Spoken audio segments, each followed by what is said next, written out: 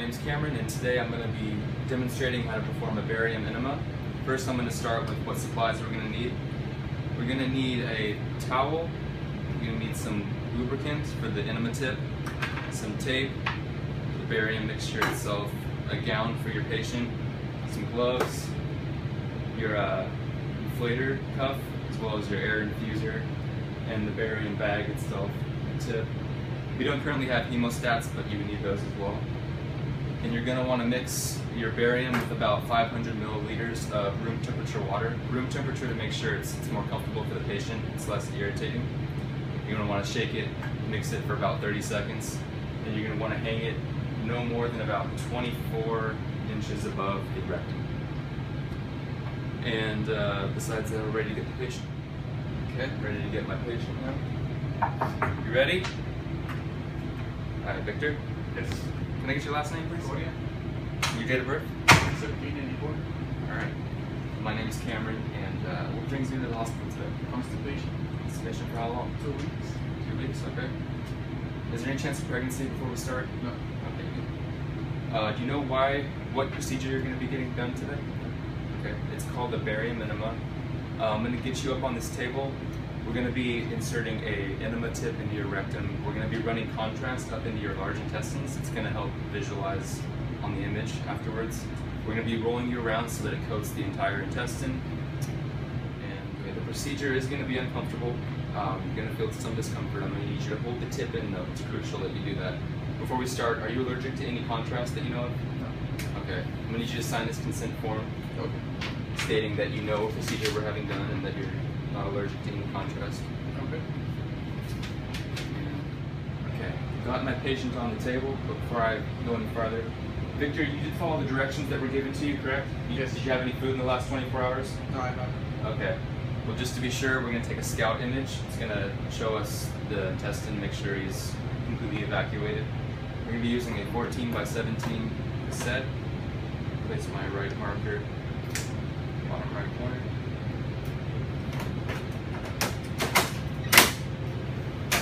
It's going to be a standard KUB. He's going to be lying supine. In the center at the crest. I've already detinted my tube to the table. 40 to 48 SID. I'm up there.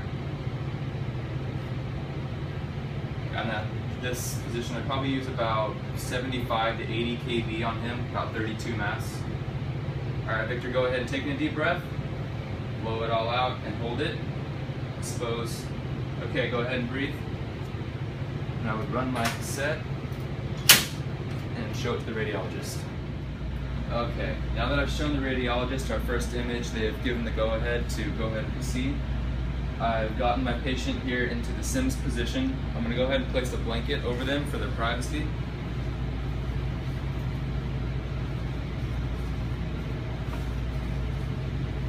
Just like so.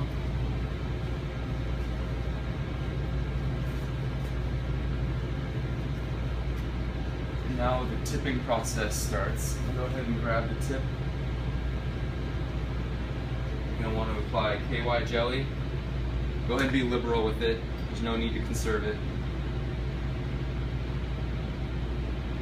You want to go in no more than about 3.5 to 4 inches. Alright, Victor, you're going to feel some discomfort, okay? You're going to go about 1.5 inches in towards the belly button and about no more than 2 inches up following the curvature of the sacrum. Okay, Victor, taking a deep breath. Blow it out. Okay, go up. And we're in. At this point, I would inflate the cuff. No more than 1 pump. It's about 90 cc's of air. Okay, clamp it off. At this point, the radiologist would come in and barium, he would pump air into the colon to distribute the barium up through about the terminal ileum, and he would take his spot films. And at that point, he would call for his overheads. Alright, I'm ready to take my overheads now. Before I continue, I forgot to mention, I had bled the line previously to ensure that there's no air in the tube. And since there's barium now in the large intestine, drop the bag, set it on the table.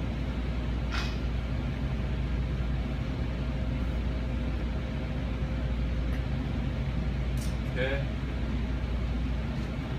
First image is just a PA. The patient's prone, similar to a KEB. Make sure my tube is detented to the table. Center at the iliac crest and mid-sagittal plane. There. Make sure that it's detented to the, lined up with your cassette as well. I'm going to still use a 14 by 17. I'm going to place my left marker, left side, patient.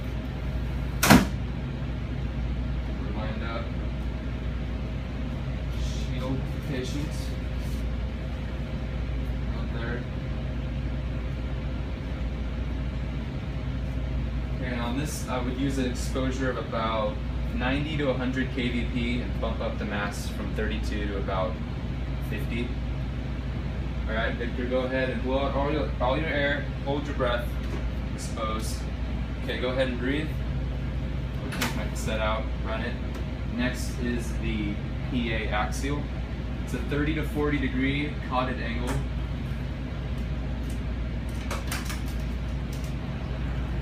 The beam exits the as-is.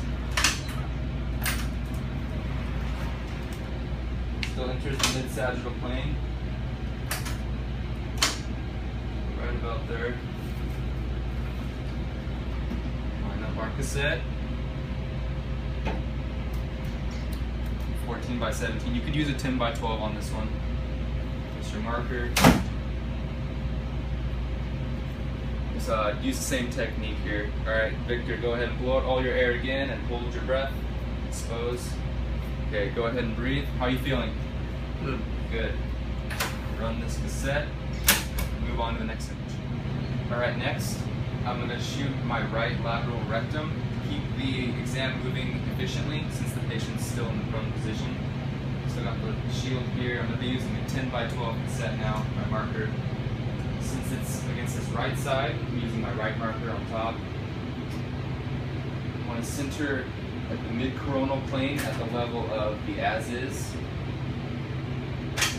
About there. Make sure your cassette is lined up. For this, I would use a technique of about 110 kVp, and I bump up the mass since there's more density to about 120 to 160 mass. Alright, Victor, go ahead and blow out all your air. Hold it, expose. Okay, go ahead and breathe. Alright, next I'm going to be shooting my oblique images.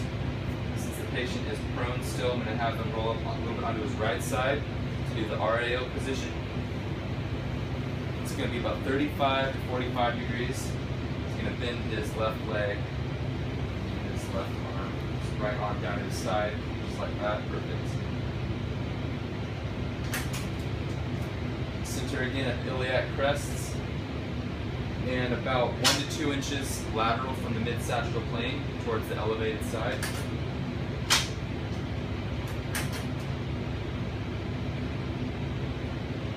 There, make sure your cassette 14 by 17.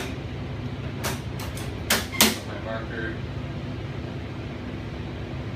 Just make sure it's the correct side. I'm going to be placing my left on his left side. Detented. Lined up. Okay. Victor, go ahead and blow out all your air. Hold your breath. Expose. Go ahead and breathe. Take out the cassette, go run it, bring in another 14 by. Have the patient roll now into an LAO position. So Victor, go ahead and roll up onto your left side a little bit for me. Stop right there. Again, 35 to 45 degrees. Everything's pretty much the exact opposite now. His right leg is going to be bent. Sure. Shield there. Right arm is bent. Again, 1 to 2 inches lateral from the mid-sagittal plane towards the elevated side at the iliac crest. Still lined up. This is my left marker on his left side. Things good. Okay, Victor, go ahead and blow out all your air. Hold it. Expose. On both of these, I would have used about 100 kVp, about the same as my PA at 50 mass. take out the cassette, go ahead and run it, and move on to the next image. Alright, next I'm going to move on to the DQ, left lateral DQ. Make sure my shield is appropriate, not in the field of light. I've placed my 14x17 cassette in the vertical stand holder. Because his right side is up, I'm going to use my right marker.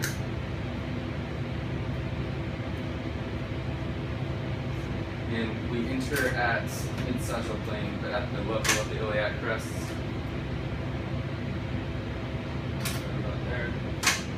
Make sure your cassette is lined up. Technique would be about the same again. 90 to 110 in that range, probably about 100 kVp at about 50 mass. Alright, Victor, go ahead, load all your air and hold it. Expose. Go ahead and breathe. Okay, next we're going to be doing our right lateral decubitus. Just like the left, it's going to be entering at the level of the iliac crests, mid-sagittal plane, 14x17 cassette again. This time we're going to mark the side up, which is his left side. Make sure we're lined up with the cassette, which we are. So make sure your shield is not in the light field. Okay, Victor, go ahead and blow out all your air, hold your breath, expose. Alright, you go ahead and breathe. Alright, now that we've taken all of our overhead images, we go ahead and remove the tip now. You want to make sure you remove your clamp and deflate the cuff first. It's a crucial part. Okay, Victor, go ahead and take a big deep breath for me, blow it out.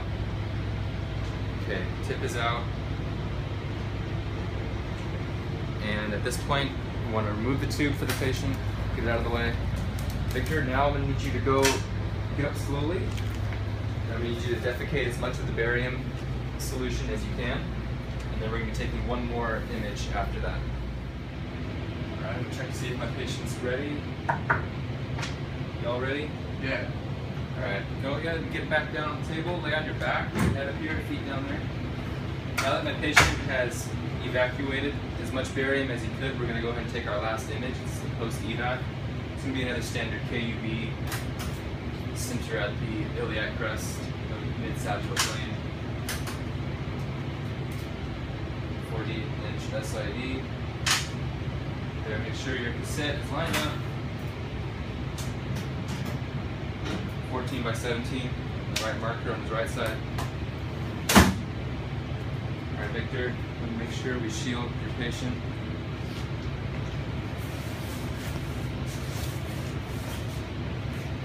It's not in the light field. Victor, go ahead and blow out all your air and hold your breath. Expose.